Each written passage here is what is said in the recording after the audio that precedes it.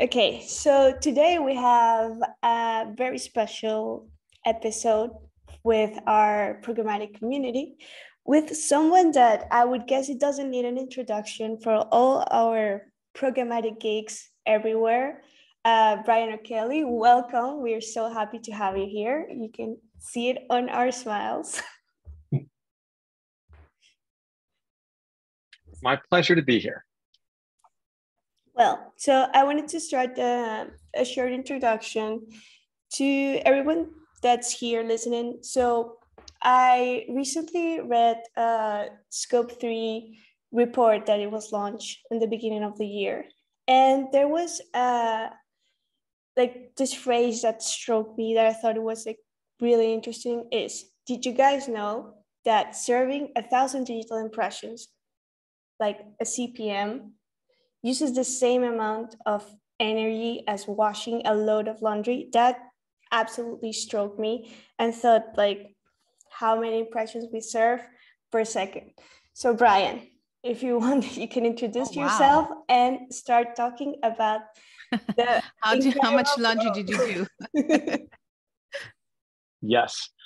Well, yeah, I mean, for me, I started in programmatic before programmatic. I sort of accidentally invented the SSP in 2004. Actually, the SSP came before the ad exchange. I was working at a little ad network called Right Media, and we had a competitor that would tell publishers they were getting a $5 CPM. And we were like, I mean, back then, the average CPM was probably 25 cents or something, you know, like, how the heck do they do this? And so one day I asked one of the publishers to send me a report. Because I was like, you know, back then we used to daisy chain. Like you'd choose your first network, then your second network, then your third, it'd bounce. And they sent us the report. And this competitor was getting a $5 CPM for like 5,000 impressions. And we were getting a 25-cent CPM for 1 million impressions. We just couldn't figure it out. Like, why are they only counting 5,000? And it turned out that anything they couldn't monetize, they would just throw away. They wouldn't, you know, serve a PSA. They wouldn't redirect it. They would just pretend like it didn't happen. And the publishers didn't have any tools to track or count the impressions. And they didn't get the fact that the check they got at the end of the month was exactly the same size. It's just that we were monetizing all the impressions and they were only monetizing 5%. And so this was like, you know, a head exploding moment for me. I said, well, what if we could just auction every ad and ask all of the networks whether they'll pay for it at the same time? And so if they do have this amazing $5 CPM, they can take those and then we'll monetize the rest at 25 cents and the publisher will make twice as much money. And so that was the SSP. And then I went to the networks and said, can you guys do this? And they said, oh, we don't have the technology. We don't know how to bid on things. And so I had to invent the DSP to make my SSP work. And then all of a sudden, if you put the two together, you have an ad exchange. So if anyone asks which came first, the chicken or the egg, whichever one's the SSP came first. And what happened was, because this was so much more efficient for everybody, publishers had massive CPM improvements. Like they made a ton more revenue. Advertisers, instead of having to choose which network to work with, could bid on any of them and get all of the impressions. So all of the advertiser outcomes were better because they could always find the impressions they wanted. And all of the ad networks started to make more money too, because everyone had a different mix of traffic. So it was one of those perpetual motion machines where it was a win-win-win. Everybody who participated made more money. And so within, I'm not kidding, within months of launching the full ad exchange, we had more clients than we could handle. And the way we knew that was because our servers, which at that point, you know, we were paying for on our credit cards, literally started to fry because we couldn't keep up with the traffic. And it'll make you laugh that our biggest publisher was called MySpace. And MySpace was going crazy back then. And MySpace would have like a spike of volume. And all the systems, like every ad company would fall over, except for ours. Like we would just barely not fall over. And so every time they'd have a spike, half the ad tech companies would just fall over and die. We wouldn't. And so the next, MySpace get mad and fire like 5 ad networks. So every spike, they would lose partners, and we just kept getting more and more traffic. So that is about computer science, because as a computer scientist, my specialty was distributed systems. So I knew how to build these super scalable systems that could handle massive amounts of traffic. So all of this comes back down to this idea that we think about programmatic being in the cloud, but it's actually happening in a data center. It's actually real servers using real energy, getting physically hot to the touch. And that's this gap. Now you imagine this isn't some crazy idea I had. All of a sudden, it's $100 billion industry with 1,000 companies doing this. Criteo has 42,000 servers and 8 data centers around the world. Google probably has a bazillion. That's a technical number I made up. All these companies run these massive physical data center operations, or they outsource it to like Amazon. And so when we think about programmatic or digital advertising, it's actually happening physically in warehouses full of very hot servers. So that's this sort of connection point. So when you think, well, how can an ad compare to a laundry load? Well, really, auctioning an ad is just causing all of these servers and all of these data centers to spin up and use electricity and generate heat. So one load of laundry versus 1,000 servers times 1,000 ads, it's actually not surprising that if you need 1 million servers to serve those 1,000 ads, that the heat and energy actually is comparable to what's a relatively lightweight operation. And by the way, wash your clothes in cold water. It works just the same, and it's way more energy efficient. That's just my PSA for real life. So I'm sort of an accidental climate warrior in the sense that I caused this problem. Like, I didn't think I was going to cause a climate problem. I think we all feel that way. Like, no one thinks like, oh, my clothes are better in hot water, but you're part of the problem. Scope3 is this new company I started, which is trying to quantify these choices so that we can make more sustainable decisions. So when you are trafficking a programmatic campaign, if you've been taking this course and you're learning how, and you're like, hey, what should I do? I want to make sure that you make choices that are climate first. And what we've just proven with some tests with major advertisers is that greener programmatic buying is also better programmatic buying. But all these super long supply chains with all these hops and all these crappy intermediaries, your money's going to the intermediaries and not to the publisher. And it actually performs worse. So basically, coming full circle, my passion is making advertising more efficient. And it's frustrating that programmatic isn't solved 20 years later. It's been almost 20 years. And the fact that we're still learning some of these hacks that aren't about the heart of media buying, which is finding the right media for the right audience, for the right creative. We're talking about things like auction theory and SPO and intermediaries and all these acronyms. You don't even pronounce acronyms that way. I can't pronounce the wrong word. Like, can we make this simple so we get back to the roots of media? And so that's a lot of my story, really, is constantly trying to find better ways to make this industry work, and trying not to have unintended consequences like, millions of servers creating lots of heat and energy use.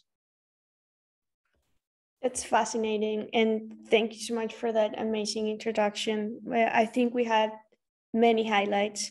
Maybe my favorite one was MySpace being one of your clients. No, but like seriously, I think it's super interesting on how you created that change, and we were actually wondering, like, how come if you created all the platforms that basically created programmatic, the ecosystem, like when exactly came this moment? Like, what were you doing? I don't know, maybe you were cooking or you were watching a documentary. Like, when did it came this moment you were like, hey, this is not right, like I need to do something to solve it? Because you mentioned that you feel like you have this mission, like to solve this and to don't have an impact on the ecosystem. Was there like an aha moment for you? Well, I think there's a couple moments, because the challenges programmatic aren't just about sustainability. There's privacy issues. There's transparency issues. There's fraud here and there. I remember a moment probably in 2011 when I was talking to some of my data scientists at AppNexus, and they said, hey, we think this is fraud. Like, we think this particular client of ours is doing something fraudulent. And so I dug in, I looked at it, and I was like, that does seem sketchy.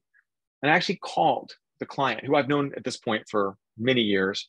I said, hey, this seems really sketchy. He's like, no, Brian, I promise you it's not sketchy. There's a logical explanation. And he explains it to me. I'm like, that does sound pretty good. Yeah, okay, makes sense. Like a month later, we hear the exact same concern from the data science team. And I'm like, but those guys stopped. My buddy, he stopped doing it. And they're like, yeah, but now these guys are doing the exact same thing. I was like, well, wait a sec. So I call him up, like this different person I've known for a while. These are clients paying us money. I'm like, hey, like, can you stop? Like, that's not right. And he's like, oh yeah, we'll stop. Day later, it's somewhere else. And I'm like, we're playing whack-a-mole. Like, and what's going to happen is it's just going to keep happening until the rules change. And it was like an aha moment for me that like the industry wasn't going to figure this out. This wasn't going to come from the IAB or from like the ANA or like, these associations weren't going to figure these things out. Like, I was going to have to make a call. And I started changing the rules. I started saying, this particular example, like there was a feature where you could anonymize impressions. You could say, I want to run this, let's say it's the New York Times, I'm going to run it private because the New York Times didn't want their clients to know that they were selling programmatically because they didn't want to undermine their direct sales team. All these networks were using this to take crap inventory and call it private, not to protect a good publisher, but to mask a bad publisher. It's funny, right? It was a feature built with sort of a good reason, but now is being used for evil. And so we turned off this feature. We said ads have to be transparent. And all of the big quality publishers like the New York Times yelled at us and said, wait, you're killing our business. You can't do this. And so this is the sort of trade-offs, right? Like, what do we do? Do we make the New York Times mad, but close this fraud loophole? Do we only allow certain publishers to have private inventory? What happens if our competitors now get all the New York Times inventory and meanwhile, all of our clients quit because we closed the loophole? So I guess what I'm saying is like being at the heart of this moment and a series of these moments through the course of the life cycle of programmatic gave me this really strong sense of responsibility, that this wasn't somebody else's problem. Like, these were choices that would change the trajectory of my business, of the industry. So fast forward, I sell AppNexus. I get into sustainability through COVID, actually, because I'm fascinated with supply chains. And I'm taking an MIT course on supply chains that has a sustainability module. And I was thinking about this for the real world. I was running a company that did physical supply chain management. We actually had 25% of all the copper coming into the US running through our platform. And I was thinking about all these complex supply chains. And I was like, I wonder if anyone's doing this analysis for programmatic. And I actually got this piece of paper right here, which has now had coffee spilled on it. But I started writing out the digital supply chain in the context of sustainability. And so I did this for a couple different, supply chains. And I was like, dang, like that's a lot. And just started asking people, like, did you know this is real? Did you know this is significant? And, here we are 2 years later, I'm still completely obsessed. I've built this entire piece of paper, this whole thing, into a product so you can look at any supply chain in programmatic and see the actual emissions from it. But in the same way, like 10 years ago, I was like digging into these things, like really trying to deeply understand what was happening. I get to do that with a really, really good cause, which I think also addresses a lot of the other programmatic issues. So that's sort of the series of aha moments that it just came down to doodling on a piece of paper. I can barely even read it at this point, but I'm sure it was really good. There you go. Thank you. So that's quite interesting, because actually that supply chain course that you were doing, I guess it translates it what later or right now we talk about like SPO on the programmatic ecosystem and what we try to achieve. when creating like a more greener ecosystem. I was wondering if you could tell us a bit about that. And before we dive into that, I don't know if anyone has any questions, any comments.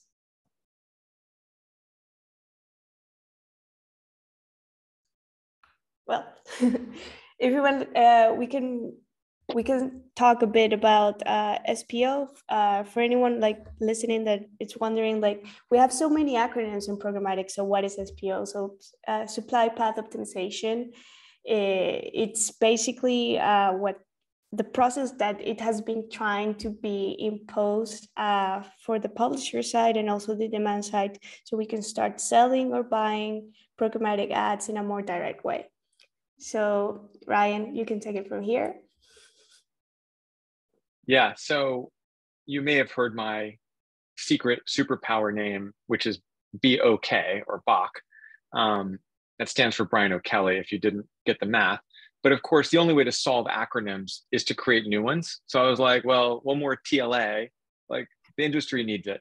But the reason my blog exists, BOK on Ads, is because at AppNexus, as I was mentioning, I kept finding all these problems with programmatic. And one of the problems was, hey, like these really long supply chains are super inefficient. I wasn't thinking about carbon, I was just thinking about cost. And so I had this idea that buyers, so it used to be that DSPs would brag about how many QPS they had. Like, we see 500 million a day, or no, we see 5 billion a day. And everyone would just brag about how much volume they could handle. Now, from a sustainability lens, that's crazy. But it's also crazy because what happened was people would just send the same ad as many times as they could.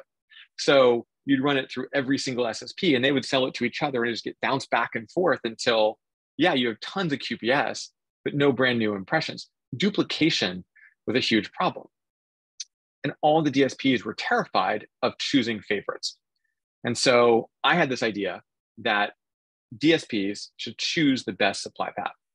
And because AppNexus was both a buyer and a seller, we probably would choose our own path for various reasons, partially because if I looked at all the paths and ours wasn't the best, I would just go make it the best. Like I would go cut our price with the publisher or go fix it. And so even if we were completely neutral, like we had this set of information to know when we were not competitive. And so I said to my team, like, let's launch this. And they said, no. They said, you're going to kill the SSP business. Because honestly, the best path is if we just cut everybody out and go straight to the publisher. And by the way, we just invented pre-bid at this point. So, you know, we'd open sourced our header bidding wrapper as pre-bid. And so if you look at on one side, pre-bid, and the other side, SPO, what you see is this massive squeezing of the SSP business. We made $100 million a year as an SSP. And so my management team was like, hey, we're trying to go public here. You can't like just blow up a third of our business because it's the right thing to do. And I was like, well, isn't that more or less my thing? Like blowing up our business because it's the right thing to do? Like, and they're like, yeah, but can we just make our money first? And so we had this big fight. And I totally get their point because that was my money too. But I couldn't not take this idea and put it out there. So I was like, fine, I won't post this as Brian O'Kelly, CEO of AppNexus. I'll go create an online persona and post it on my blog as BOK on Ads. And so if you go to BOK on Ads, you'll see that the first post is introducing supply path optimization. So I invented this idea. And of course, everyone went crazy in the industry. It is still being talked about today, which means it was a failed blog post, right? Because it obviously didn't work if 7 years later, we're still talking about SPO. But I think the idea that buyers should choose paths totally changed the way programmatic works. And in fact, as a knock-on effect, it forced Google to switch AdX from being a second price auction to a first price auction. So that's kind of cool. At least my blog post did something. But going to the sustainability side, one of the learnings of SPO is that buyers, even a really all-powerful, all-knowing buyer, still today has a hard time knowing which paths are the best. And if you're just a trader on a seat on a DSP, good luck. Because on one side, you've got agencies who really have preferred deals with certain partners, and they don't want you to choose the best partner in your mind. they want you to choose the one that they have a deal with. You've got DSPs that have routing or not. And then you have this opaque supply chain that you can't control.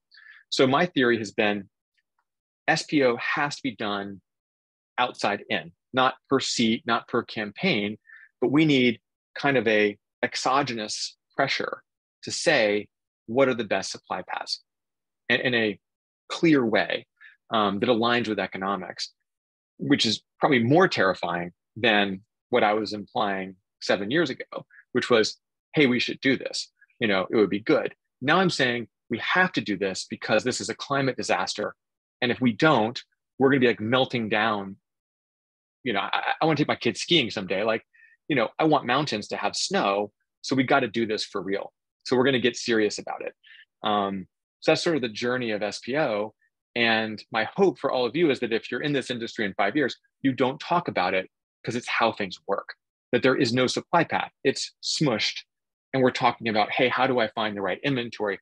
When I started in this industry, it was like, we talk about like, which creative performs the best. We didn't talk about like, is that, all the mechanics and pipes weren't the point. Or my boss would say like, hey, I really hate skyscrapers, not the buildings, but like the 120 by 600 ads, because only the top half is usually visible. And I'm paying the same amount for the top half of an ad as I am for a whole 300 by 250. Like that to me was the heart of like, does my creative work? Not, you know, which supply paths do I have to cut off to even get my campaign to have a shot of delivering, you know, apples to apples. So I don't know, long opinionated answer, but I think that's where we started and that's where we've gotten.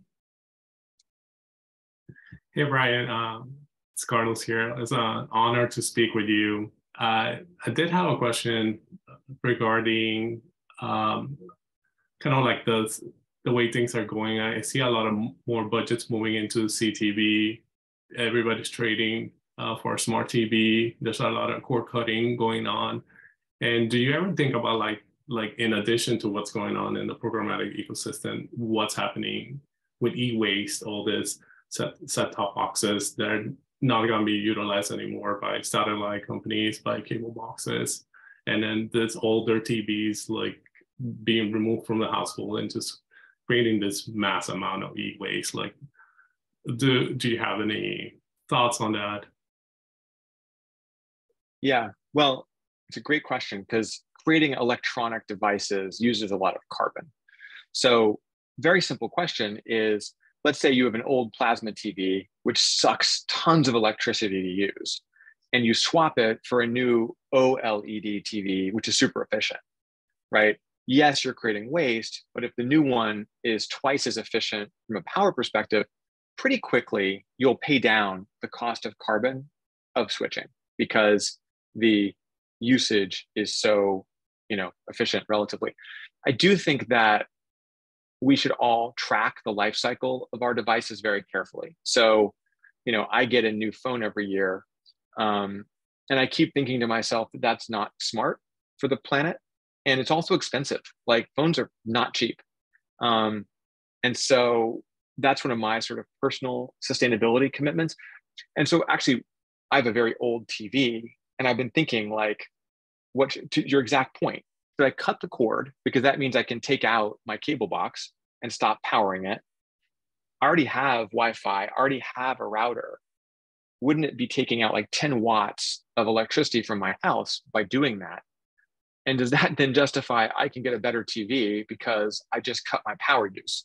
Now, I know it's not like a real trade. Like I could also keep my old TV, but it's not a smart TV. So I can't quite, I guess I have an Apple TV. Like, to your point, like I think these are the sort of spreadsheet ideas we should have. Whatever we do though, we shouldn't do it every year. We should stick with what we have. We should not get a new car every 3 years. We should not get a new phone every year. If everybody just stretched the life cycle a little bit, we would be way more carbon efficient. And, you know, I think we're going to see, like, I think in Europe, 8K TVs, like the super high bandwidth ones, are now illegal because they use too much power, which I think is kind of cool, right? Like we're starting to see like this, like honestly, like, are you like watching your TV this close? I mean, like, is that really like what you get from 8K? Like you can stand 1 inch from your TV and still see everything? Like, I want to see the pores on Drew Barrymore's nose. I mean, I think it's actually kind of like, we need a limit, right? There's got to be, detailed enough. But you guys might like that kind of thing. Absolutely. I think you have to draw a limit there. And thank you so much for that answer. I think we have a question from someone in the community that they ask, what responsibility do brands have in combating the fraud problem? Well, brands hate fraud. I mean, it's their money that's getting wasted and taken. The challenge is that brands don't have the tools and often don't have the partners to help them solve it. So as an example, imagine you're the head of global media at a big brand. What's the first thing you do? You tell your agency, I want you to fix the fraud problem.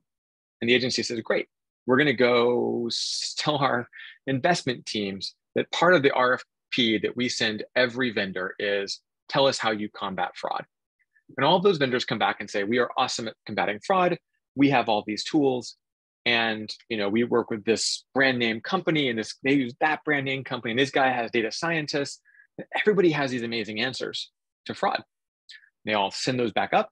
They put those in a beautiful deck, and they send it back to the brand and say, look at this. This is amazing. Like, there are so many amazing fraud solutions here. Like, look, a great job we did.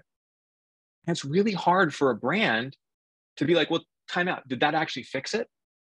Because the thing is, how do you know how much fraud you have? The whole point of fraud is it's hard to know. There's an article in the New York Times yesterday about how people can't tell a $200 fancy bag from the Canal Street from a $10,000 fancy bag that you got at, some fancy luxury retailer. I mean, if you can't tell the difference, what's the point? And that's the issue. So you almost need another layer of either technology or best practices that somebody from the outside says, hey, this is how you stop fraud. The IAB has been publishing something called a bots and spiders list for about 20 years. And the funny thing is, it's like, fraudsters are smart. Like, these are like people who make money by getting around systems. Do you think that if I'm a fraudster, that I'm like, wow, some slow, trade association publishes an Excel file once a year or once a quarter? Like, you just told me what not to look like. All I have to do is every quarter come up with a new, alias or a new set of servers, and they will literally never catch me, because by the time they publish it, I'll be on to the next one. Now, of course, that's the least effective solution. So I think that the thing for brands, and I feel for them, is that in almost every category, if you say, well, what should brands do to stop privacy violations? I don't know if you saw this thing with Programmatic last week, where like they literally were ignoring GDPR signals, which is, I can't understand why they didn't get fined $100 million. Like, it is a blatant violation. And, everyone's like, yeah, that sucks. I mean, shouldn't brands be jumping up and down and saying that? Like, how are you preventing that? What tools do you have to prevent that? Hey, industry groups, how is this even possible? Why aren't you freaking out? Like, that's the thing I don't get, is the outrage is missing. It's like they're so used to programmatic being a mess that they don't even care anymore.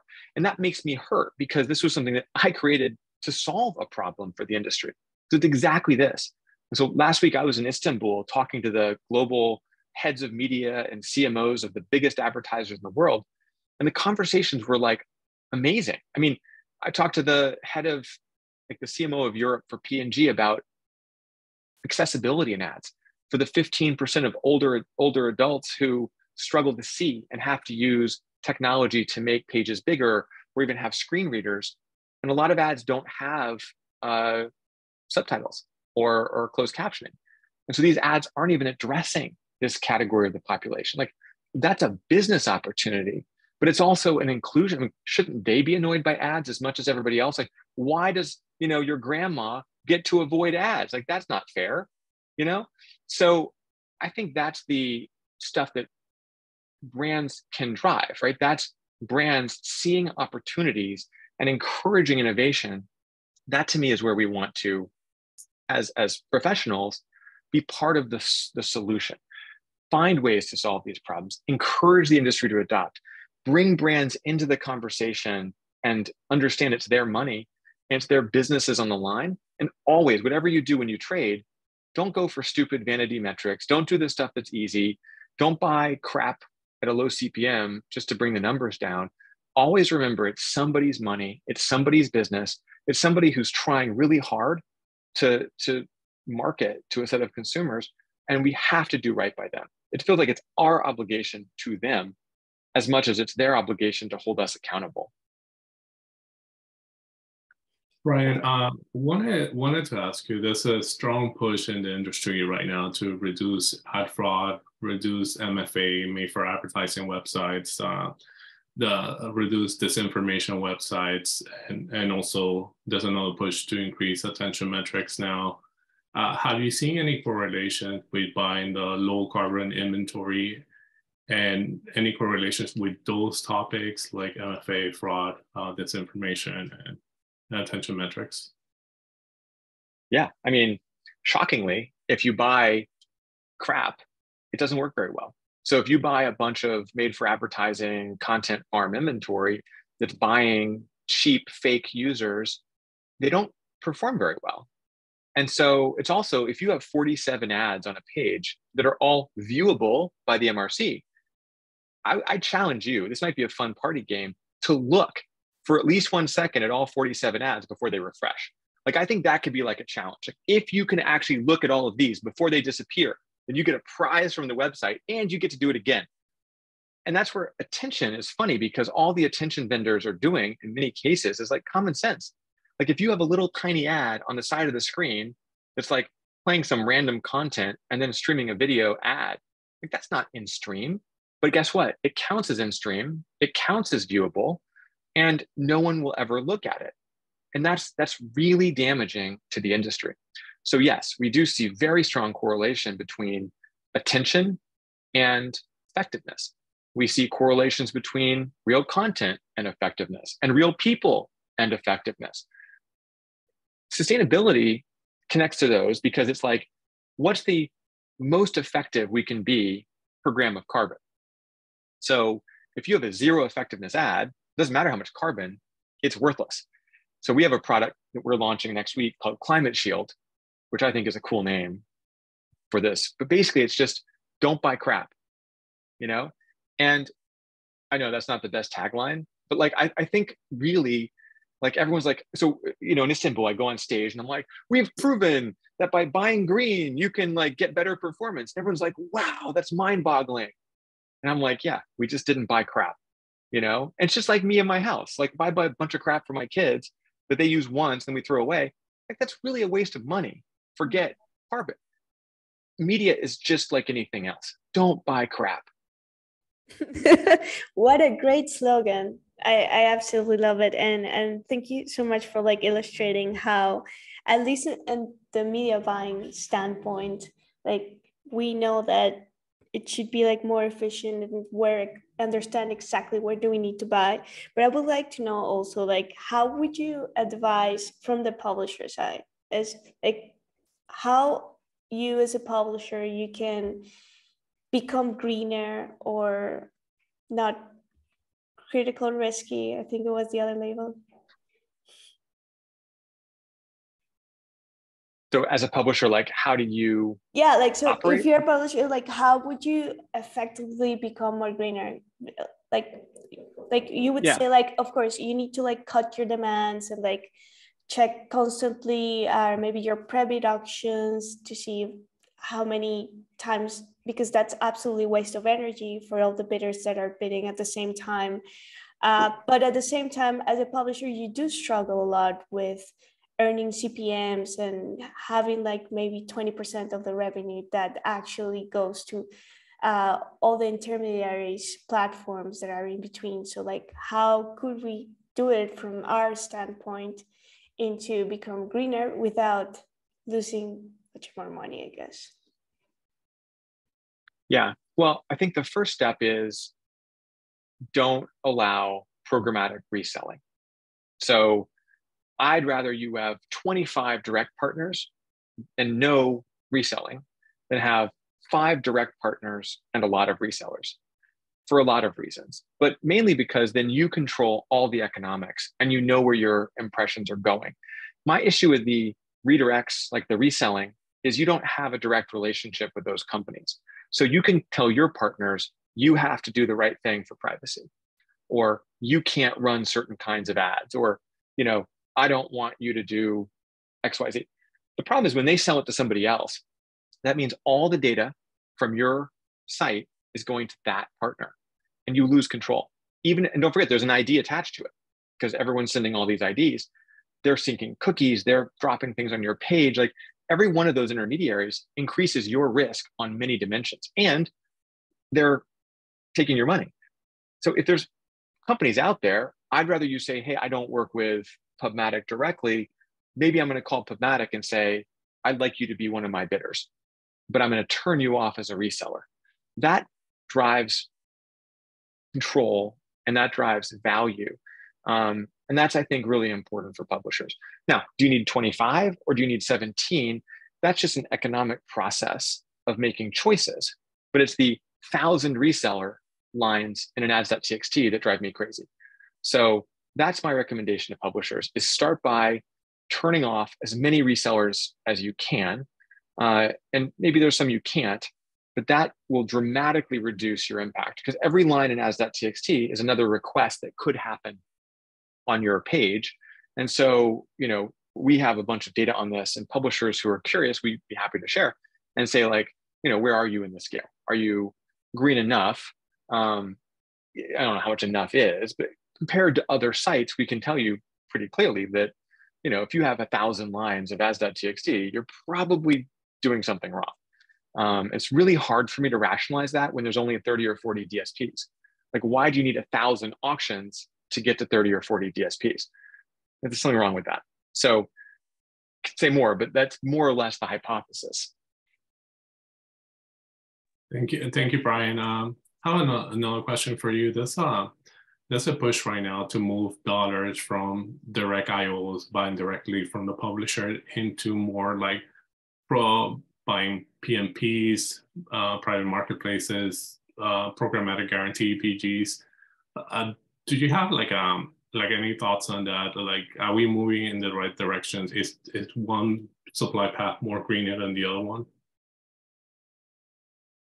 Well, one of the problems with pre-bid in general is that all the auctions happen regardless of how you buy. So even if you buy a guaranteed line, all the auctions happen and then they all lose. So it's not any more or less efficient from a carbon perspective. It'd be interesting to go back to how it used to be, where guaranteed would run, and then if nothing was guaranteed, then you decide to go look for another buyer.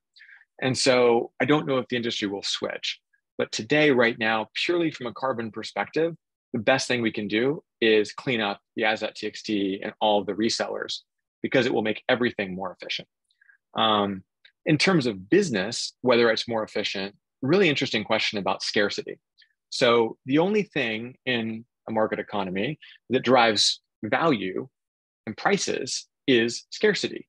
And you can create that scarcity by, actually limiting how many fancy bags you make, although welcome to Canal Street, or you can try to increase the value of your bag through like branding, marketing, or in our world, by adding context or by adding signals or by making your ads work better.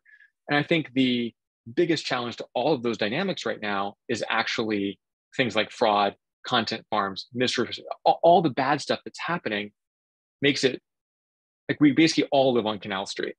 So the programmatic world, to me, is being destroyed. Like the value of content and advertising is being destroyed by these knockoffs.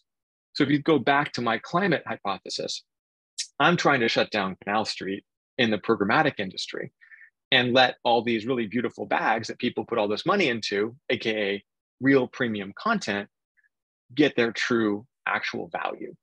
And I think that's the heart of like what we need to get to drive CPMs up, to drive outcomes for advertisers. Not sure if that answers the question, but that's sort of the hypothesis, I think, driving a lot of how I think about this. Thank you for that. Manuela, you wanna go ahead and ask the next one. No, I thought, Ellen, if you had a note, yeah. So I have a quick note because I want to make sure everybody don't miss what Brian is saying, is that when we talk about SPO traditionally, yes, it is more of on the publisher side, but as buyers, as traders, it can be as easy as when he says maybe not working with resellers. In every single one of your DSP right now, you have the option to uncheck something that's resellers or new exchanges. So like for instance, in DV360, if you go in your SSP, your inventory partners settings, you can literally uncheck that. And that's as simple as doing that.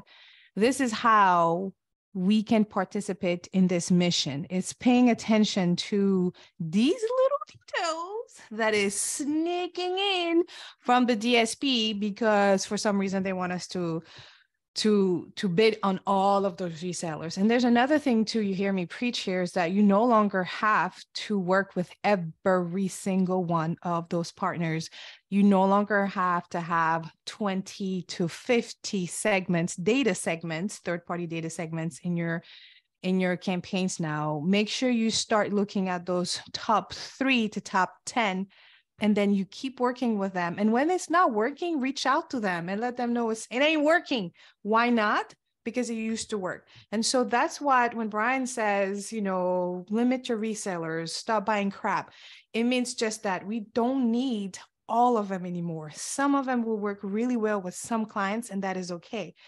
Now, I think the question you just asked, Carlos, about the direct partnership is really key. I see the industry moving more on a 50-50, right? Direct versus open exchange. Y'all know I still believe in open exchange, but it's up to us to look at those data segments post-verification, like post-campaign, to optimize down to that site list, to that seller, because one, nobody else is going to do it for us, and COA doesn't do it as well. So any AI that you're working with may not doing as efficiently as you are. It will take time at first, but you're going to build some of that resistance. You're going to build some of that knowledge, and remember the good partners and the partners that need to be reached out to. So it's a lot of information that we're sharing today, but just because it's a lot and it's scary does not mean that we should ignore it. Okay. And sometimes, like I said, it's as easy as that step of unchecking the reseller list, or making sure you're only starting to test 2 to 3 vendors at the time, and then moving from there. Okay. So I just wanted to share that and bring things together. Manuela, go ahead.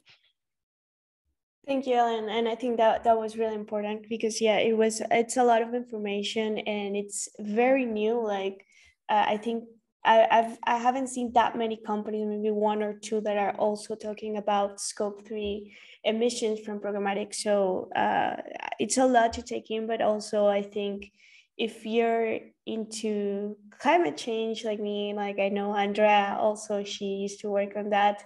It's very interesting, because to me it was impossible to merge like technology and see it, like it makes sense, but like digitally it seemed crazy.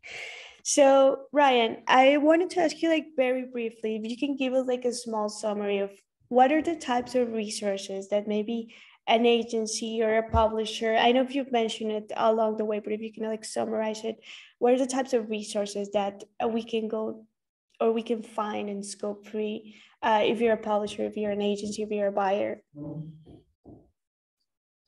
Yeah, so right now I think the industry has been on a kind of a tidal wave of interest in sustainability.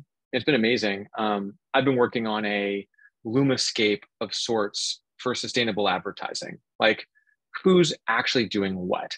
And I published it yesterday on Back on Ads, my blog. And I was kind of shocked at how many companies were on it. It was about 100. And a year ago, it would have been about 10. And I think there's probably 10 to 20 new ones a month right now. Just shocking and exciting. But there is a lack of like a central set of resources. And so one thing that I've been working on, aside from publishing research, like we mentioned at the beginning of this call, or the Greenscape that I put together, is to start aggregating some of the resources. The most common question I get is, what can I read? What can I watch? Where do I go? And so I've started to put together a list of educational resources. There's courses that you could take. There's blogs to read. There's things. So would love to just keep aggregating those. Probably will put them on the Scope3 website, but also there are groups like the Cambridge Institute for Sustainable Leadership that has a course on this. There's consultancies doing trainings. So my biggest fear is that this is yet another set of acronyms that you have to learn. And I really don't want everybody to have to be a master of ad tech and a master of sustainability jargon. Somebody came up with the grams CO2 EPM, GCO2 EPM. I'm like, literally the worst. It's not a 3-letter acronym. That's like 7. And having to explain all those letters is going to make my head explode. Like, can we not go there? So it's a great question. And I think this forum to ask these questions in a safe space is critical. I think we as an industry need more of the safe conversation where you can ask maybe a naive question. Maybe you don't know what CO2E means and you want to. By the way, most people don't know what the PM means. They're like, per 1,000, why is it an M? Well, it's the exact same level. And so any ideas about how to start making this easy and simple for folks to not have to be experts is really, really important, and not to accidentally greenwash. One thing we debate at Scope3 all the time is I said, I want to help people make sustainable decisions. And my co-founder, Anne, said, well, is it really sustainable? And like, we went down this rabbit hole where I was like, okay, it's not perfect. It's not like the end of all decisions, but it's a better decision. And it's a decision made with sustainability in mind. And I can prove it's more sustainable. And she's like, well, why don't we make the tagline, help people make more sustainable decisions? I'm like, it doesn't roll off the tongue. Like, you don't want a tagline that has an asterisk, like, we help people make asterisk more sustainable asterisk decisions about asterisk GCO2 PM. Oh, I forgot the E. Like, let's just give ourselves some space to do the right thing or try. Sorry, I got distracted from your question, which was, there is no great, perfect resource. However, I feel compelled to help the industry compile that and to have great conversations like this. Absolutely, thank you. And it's super valuable, and anything that you can share with us and we can share with the community and just add the links, that's really valuable, because the idea of this podcast, of course, is to be able to showcase all these great ideas that are happening, and that people can find easy ways to find information, because I think that's one of the things that we talk about constantly, like how difficult maybe it is to find resources. And as I always talk in English with Ellen, sorry, that especially in other languages is even more difficult. So it's great to have this kind of spaces. Brian, I did want to ask, I was fortunate enough to be in the Programmatic Iowa last year, and I saw the panel where you spoke about lazy loading on the pub side. Can you talk about a little bit more, explain what lazy loading is, and why do you feel that if that's enabled, it would reduce the carbon emission and the carbon footprint? Yeah, so the idea of lazy loading is, imagine you have a scrollable page, and the top, the ads show with the content. On the bottom, there's also ad slots, but there's no one looking at them yet. And so the idea of lazy load, it's a feature in Google's ad server, or GAM, where it waits until you scroll nearby before it loads the ad. So it's sort of a lazy load. And it massively increases viewability, because otherwise, if the user just clicks the page and then leaves, all those ads are never seen. And the amount of carbon to display a non-viewable ad is basically the same as for a viewable ad. And so if you think about all the non-viewable ads as being just wasted carbon, well, you can optimize your campaign for viewability, but there's still a question, like, why are they even there? Why do we need to show these ads? It's not a newspaper that I'm printing and sending to your house, where it'd be very difficult not to have the ads. So this is a publisher choice. And the reason publishers show non-viewable ads is because we pay them for it. Right now, the difference in CPM between a non-viewable ad and a viewable ad is tiny, which is crazy. Come on, traders. Like, you can't figure this out? And I think the industry intentionally makes it very, very hard to figure it out. So the best case would be there are exchanges. TrustX is an example that's 100% viewable. If you buy from TrustX, you only pay for views. And if we all shifted spend to 100% viewable inventory, that would start creating a CPM difference where publishers would be like, actually, I want my ads to be viewable. Another thing we can do is look at total carbon on a view basis. And if you say to the Washington Post, on a per view basis, you guys are 30% higher in carbon than the New York Times, so I'm going to shift spend, they'll change their layout. But I believe that this industry responds to money. And the reason folks, and that's not pejorative. I mean, if you're a publisher, literally your job function is make money to pay the journalists, right? And we want them to do that. Actually, societally, democracy thrives on great journalism that's free. We don't want it only to be rich people that get good information and everybody else is stuck with, crap because we don't fund it.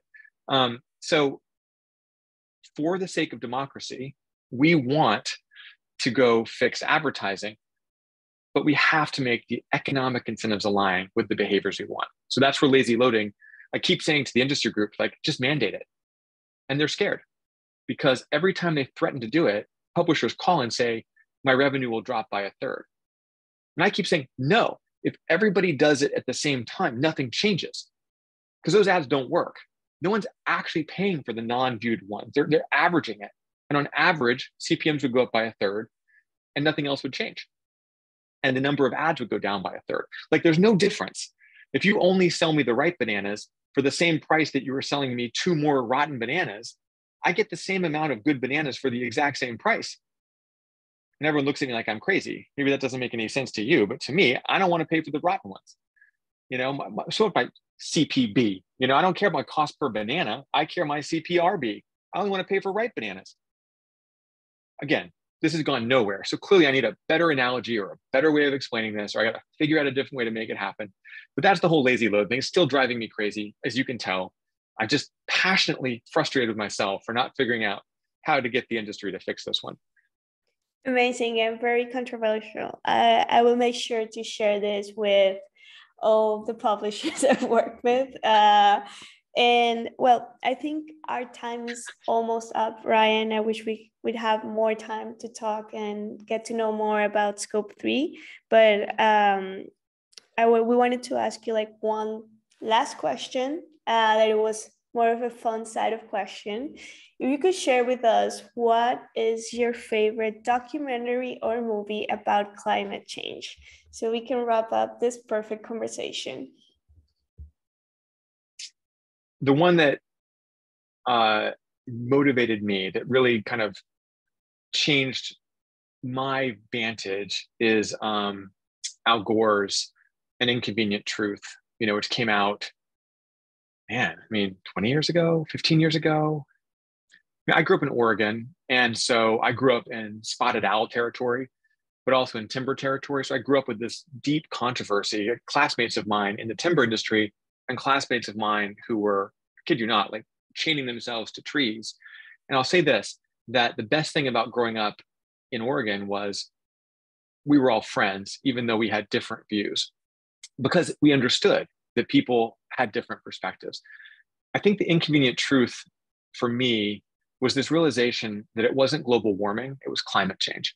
And I think for me, that was understanding that we're not just talking about one dynamic. We're talking about this incredible weather system. Think about, something like, the wind patterns that cause Northern Europe to be warmer than it should be, right? The Gulf Stream keeps Europe warm. Like, what if that stops? What if the fundamental dynamics mean that Europe gets really cold and the rest of the world gets way too hot? Like, it's not going to be everything warms up uniformly. And like, this extreme weather is because of climate. Like, I don't know, that now seems probably obvious to everyone, but like at the moment for me, the idea of just how disastrous this was, it's not about warm, it's about extreme. I don't know, just honestly scared the crap out of me. And I remain pretty terrified that we're walking into something that we don't understand, a planet that will not be conducive to how we've lived as a species. It takes my breath away still. And yeah, if I ever seem like I'm kind of crazy about these things, it's because I'm actually scared, and I'm worried, and you know, I do everything I can to change what I can, which is this little world. And I hope you all join me because it really is important and it's meaningful. And it's not enough. Like nothing I can do or you can do on our own is enough. We have to convince everyone we interact with that this is more important than, you know, the next new fancy TV or iPhone or whatever. Thank you. Thank you Sorry so to end this on much. a depressing note. No, Yeah. it's perfect. Like there are no documentaries about the climate that are not super sad and depressing. I saw Seaspiracy very recently, and I cried for the turtles, and I stopped eating tuna. So yeah, thank you so much again, Ryan, for being here.